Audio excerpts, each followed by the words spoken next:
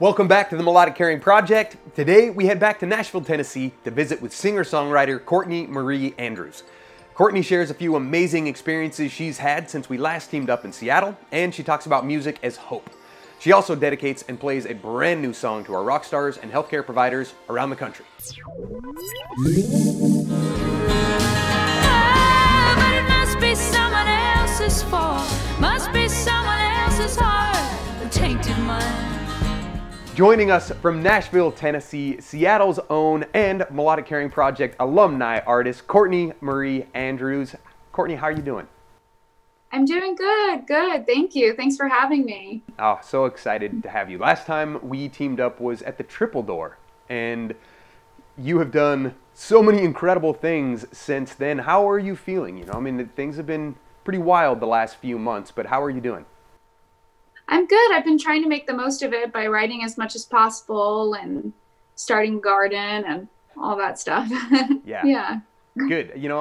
I think these are strange times, right? So I think some artists are having a hard time kind of knowing what to do with the time, but how the times are impacting them from a creative standpoint. What have you found? Yeah, I mean, I think I've felt it all really during all of this. I'm, touring is my livelihood, so I'm of course very excited to get back on the road, but obviously, we have to do what we can to be a good part of the community and keep everybody safe. And so I've just been trying to take this time to do things that I wouldn't have otherwise had time to do. And just hope that, we can eventually look back on this as like a time we got to write some more songs and write poetry or do whatever we wanted to do. So, I'm just taking it day by day, trying to make the most of it, but it's out of our control. So Yeah, for sure. So I think last time we teamed up was probably, I don't know what it was, maybe 3 or 4 years ago. And like I say, you've done so much since then. What has been, do you have like a favorite accomplishment or something that you're the most proud of that you accomplished in the last 3 or 4 years? Yeah, I've experienced so much in the last 3 or 4 years. I'd say being on I'll just go with the most recent memory of something that I'm very proud of, and that's that I made my Grand Ole Opry debut with the late great John Prine on New Year's Eve this year, and so that was really a monumental moment. But I've had so many in the past few years. I've been so grateful and honored to have shared the stage with some amazing people and be acknowledged with certain awards, and I'm just very grateful to continue to do it. So yeah, beautiful. Yeah, what an incredible memory and accomplishment, and like you say, timely. I mean, John Prine was such an incredible songwriter and an influencer. That you got to share a stage with him is amazing. Congratulations. Yeah, thank you. Yeah, thank you. Absolutely. What can you tell me? In the midst of all of this, we've been, trying to focus on positive and pulling the goodness out of it. Can you tell me your strongest memory of a time music really brought people together and created community and and empathy and compassion and shared experience when it maybe otherwise wouldn't have happened? Yeah, I feel like well, as of recently, the live streams that have happened have been very powerful to witness, that it's not stopping any of us from coming together, even if it's in a virtual way, and even if it's in a way we didn't expect. So I think that's been positive. As far as physical coming together, I was a part of the first all-female lineup at Newport Folk Festival last year, and I got to share the stage with Dolly Parton and Brody Carlisle, and it was all women on stage, and that was a historical and beautiful moment where we all came together and kind of made history. And then also, just honestly, I have this song called May Your Kindness Remain, and getting in a crowd of people singing that song has been so powerful for me, and in ways that I can't even describe. But yeah, music is just it's a very beautiful tool and very beautiful glue. Yeah. So yeah, absolutely. Well, thank you for using your music in that way, you know, as a tool to bring people together. I think that's incredibly powerful. And again, man, congratulations. You know, I mean, what another incredible memory and accomplishment in your music career, with the Newport Folk Festival and making history in that way. It's amazing. thank you. So, given that you have made history and that you have connected with icons and accomplished so much with music, can you wrap music up in one word? What it means to you, the way it's impacted you and affected your life, and the direction of your life? Is there one word you could use? Hope is a big one. I think for me, you know, when I first got into music, it was, and when I first heard a song, the writers that I listened to made me feel less alone. And if I can do that with my own writing, then I'll feel like I accomplished something. So just feeling less alone, feeling a camaraderie, hope is probably the word that best suits all those things. Yeah, I think that's really powerful, and I think right now very necessary, you know.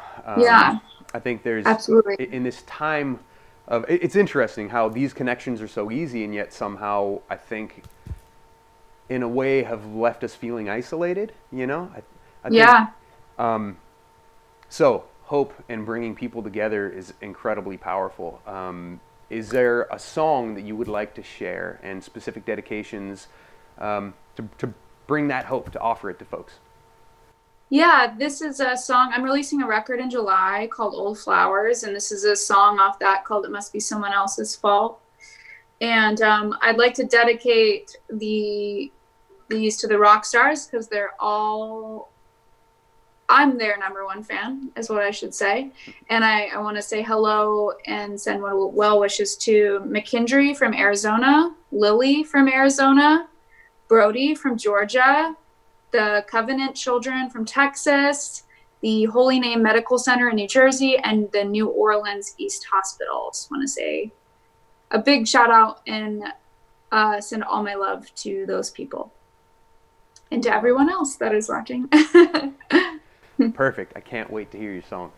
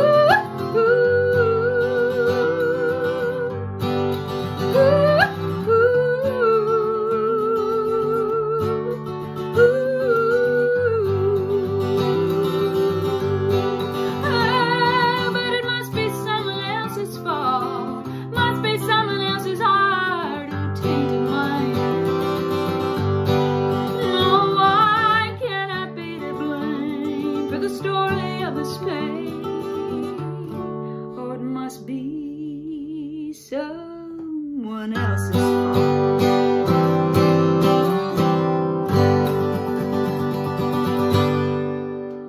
Thank you for sharing something, you know, so fresh and relevant. Appreciate it a ton. Thank you so much. Yeah. And thanks to all that are listening. Please stay well and stay safe. And yeah, love you guys. Thank you all so much for joining us. If you or someone you know is battling illness and needs support, you are not alone. Sign up today at melodiccaring.org. And a huge thank you to all our first responders and healthcare providers working so hard during this COVID-19 crisis. We appreciate you. I'm Levi Ware. This is the Melodic Caring Project.